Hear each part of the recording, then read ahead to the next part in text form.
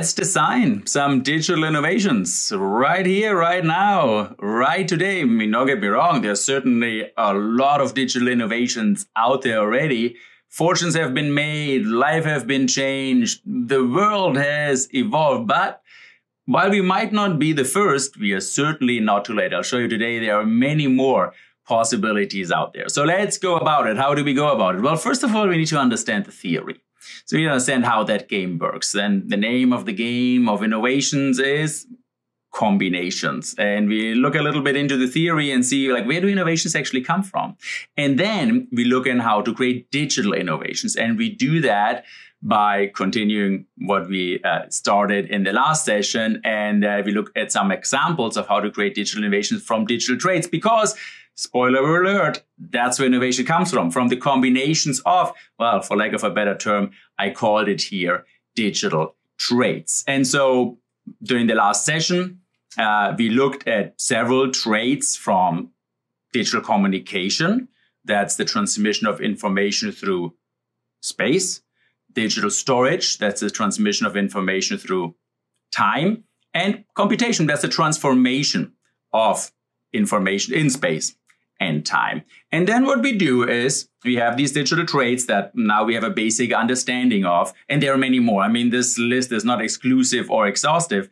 And now what we do is we take that and we create some new combinations. For example, we take these two here, see what we can do, or we take these four here, or we take those here. And we will see that many of the innovations that already exist, and that's what we will study, that are very well known in the digital age, or some phenomena that we know, from the filter bubbles to the echo chambers, from the sharing economy to crowdsourcing, from augmented intelligence to media concentration. Many of the phenomena that we see in the digital age actually come from different, combinations of these kind of digital traits.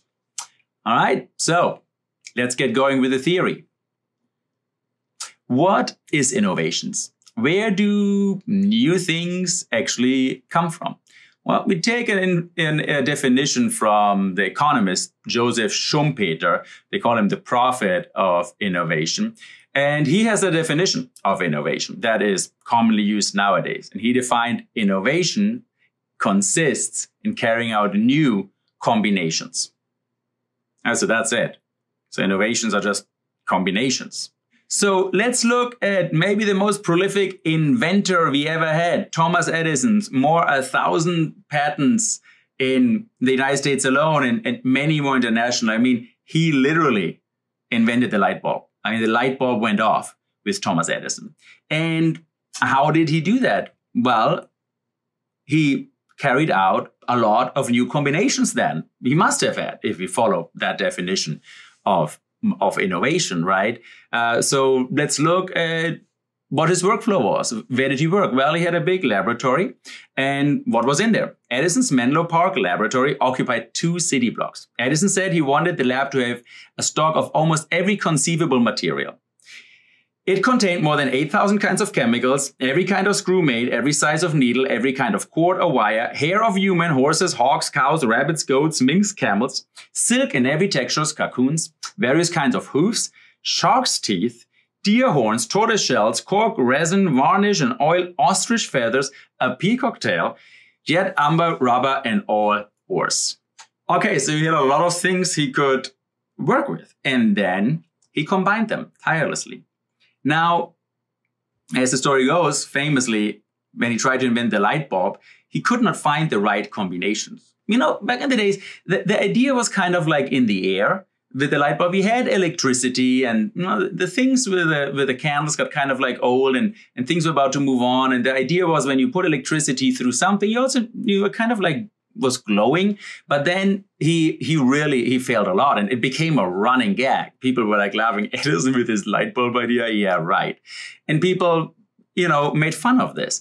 And at one point, Edison stopped and said, like, look, guys, I have not failed 10,000 times. I have not failed once.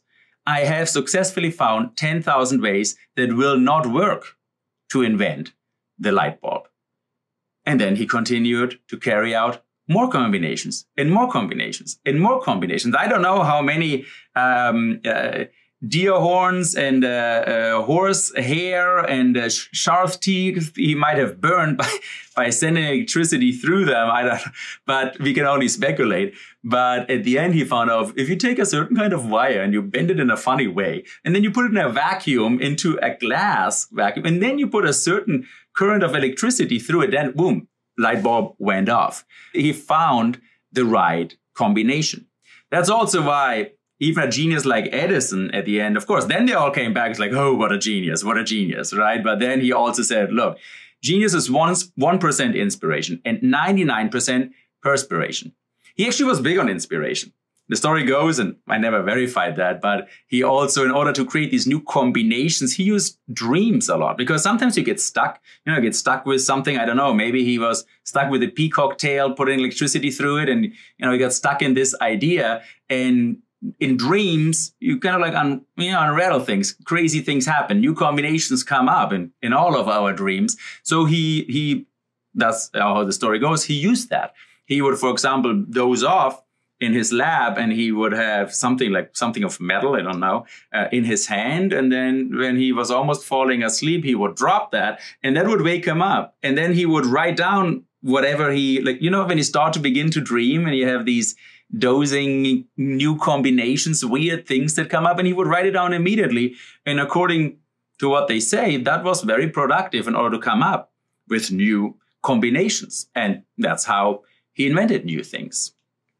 So let's see how many combinations we can get out of, let's say, 8,000 kinds of chemicals Edison had, right? Okay, 8,000 kinds of chemicals. So if we have 8,000 kinds of chemicals and we choose one, we can have 8,000 choices, 8,000 combinations. We can send electricity, we can try out 8,000 different things and see if it works. We send electricity through each one of them and see if it works. But let's look at the math. So if I have 8,000, I choose 2, how many do I get?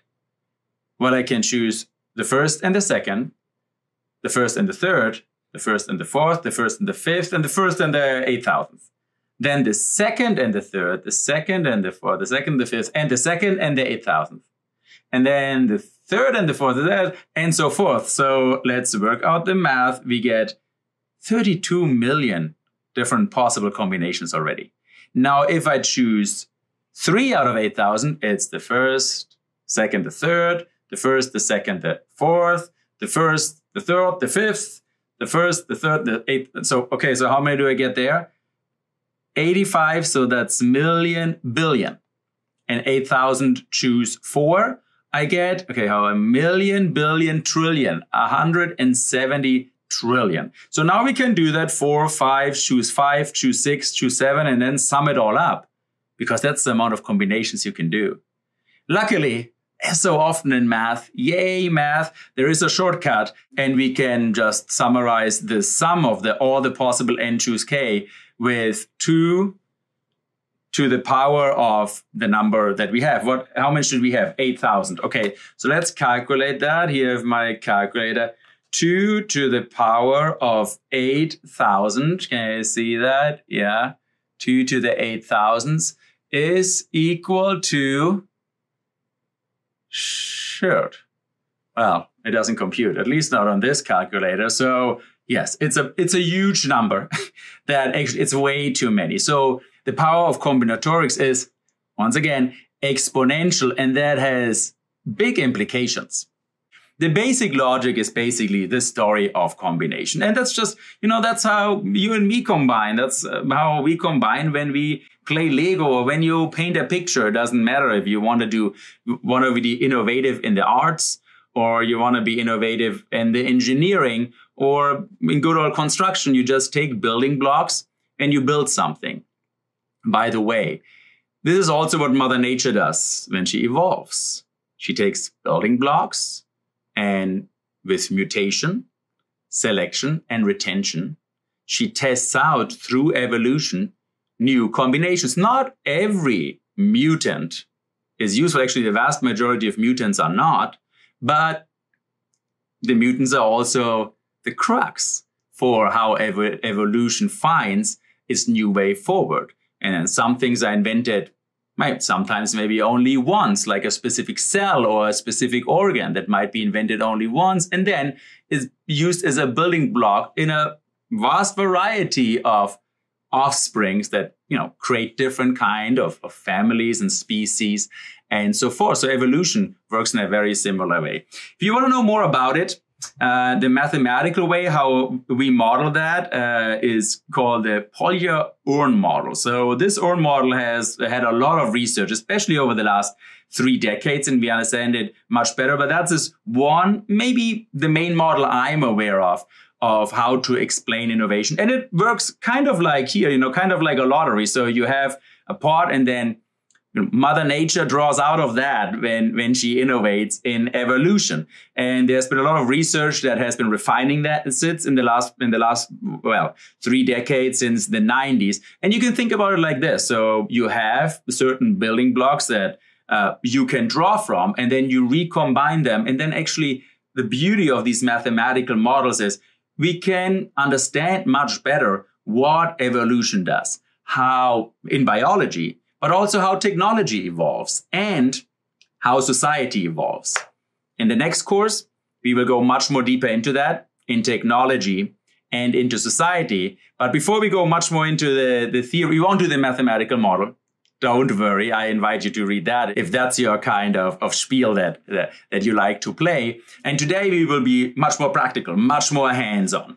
All right, so let's see how one of the biggest innovators of them all did it. Steve Jobs. And this has been known as the biggest talk ever given when Apple reinvented the phone.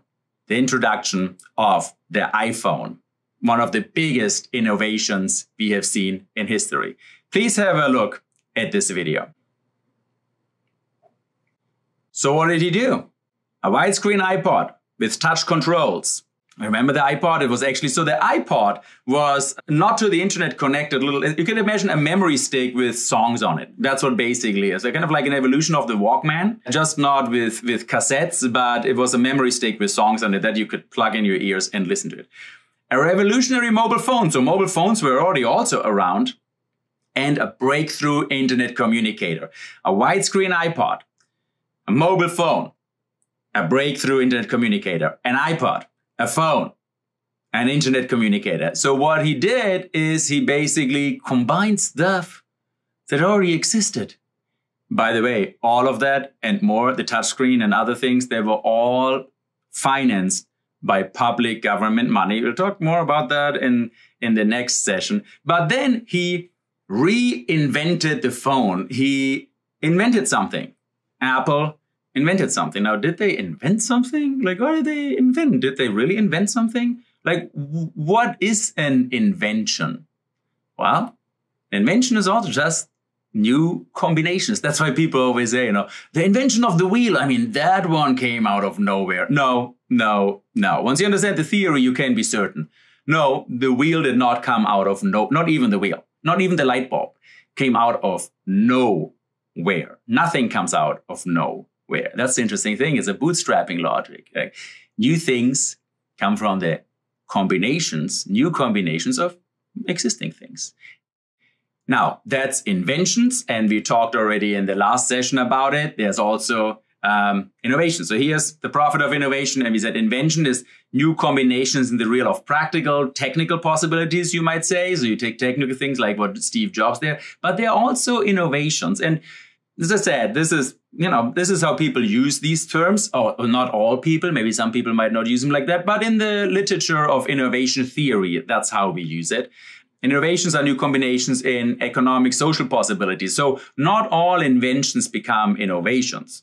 If you invent tango dancing washing machine, and I don't know if that will satisfy some kind of social need, an economic demand. So usually innovations are derived from invention. They are a subset of it, but to satisfy some demand. And the iPhone was, he reinvented the phone. And certainly, it hit the nerves of the time. We were all ready for a smartphone.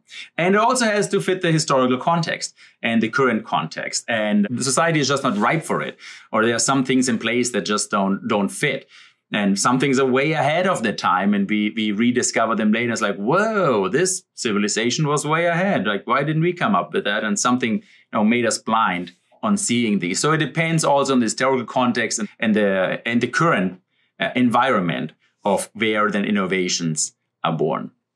But both of them come from new combinations. One interesting detail, more like a side note, refers to the question where these building blocks come from. So Steve Jobs reinvented their iPhone by new combinations of existing blocks. But where did they come from? Have a look at this short video here. So what this little clip showed is that all the main building blocks of the iPhone have been provided and financed by the government, by the public sector. The internet, cellular communication, GPS, the microchip, voice recognition, the touch screen, all have been provided from our funds, from public funds. We paid that with our taxpayers' money.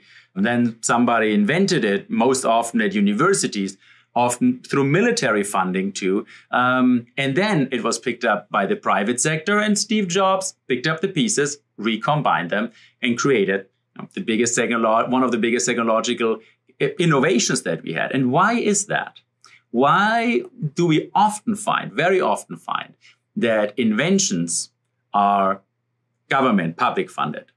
Well, because inventions are very risky business. You take these many combinations of many possible combinations of thousands of millions of different possible combinations. And, you just tinker around and you often don't find anything. Most often you fail. I would say the vast majority you fail.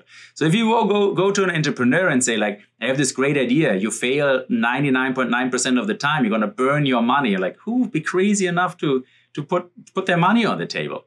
That's why we say, well, we still want to advance. So whose money are we going to put on the table for such a risky business with such a high failure rate?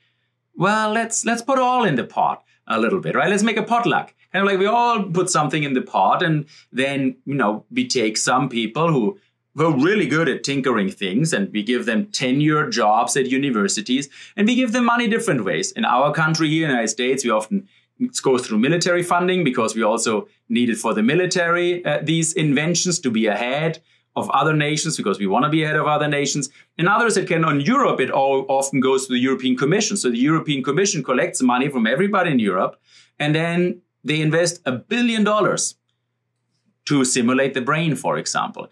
And there's a very high failure rate with this. But, who should shoulder it else, if not all of us? So that is the logic why it is extremely often that inventions come from the government and entrepreneurs turn them into innovations and reap the benefits. But that's important to understand, because often we celebrate the private sector a lot, and then we condemn the public sector of not being innovative enough. And of course, it's not the government's, the public sector business to innovate in that sense, but it has a crucial enabling role that it creates the inventions, which then are picked up by the private sector in our system, in our market system, to solve problems and to satisfy the demands of society through market mechanisms of supply and demand, and therefore they become innovations.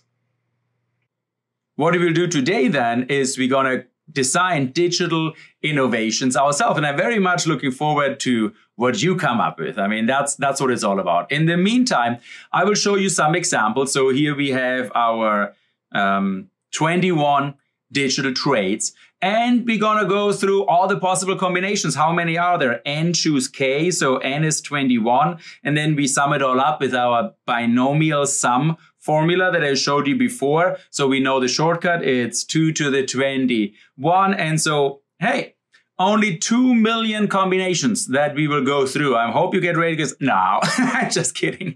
We will not go through all the 2,100,000 possible combinations that we go through maybe a dozen of different ways of looking at it, and hopefully very quick. And then the most important thing is that you pick some of them and you come up with your own innovations. I'm very much looking forward to that part of today's session.